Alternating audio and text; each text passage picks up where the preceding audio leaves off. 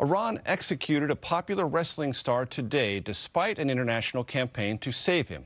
That included a plea from President Trump.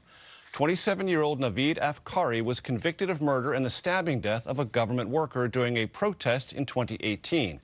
Iran released a video of his confession, said to be given under torture. Recently, President Trump tweeted Afkari's only crime was, quote, protesting the country's worsening economic situation, adding, "I would greatly appreciate if you would spare this young man's life."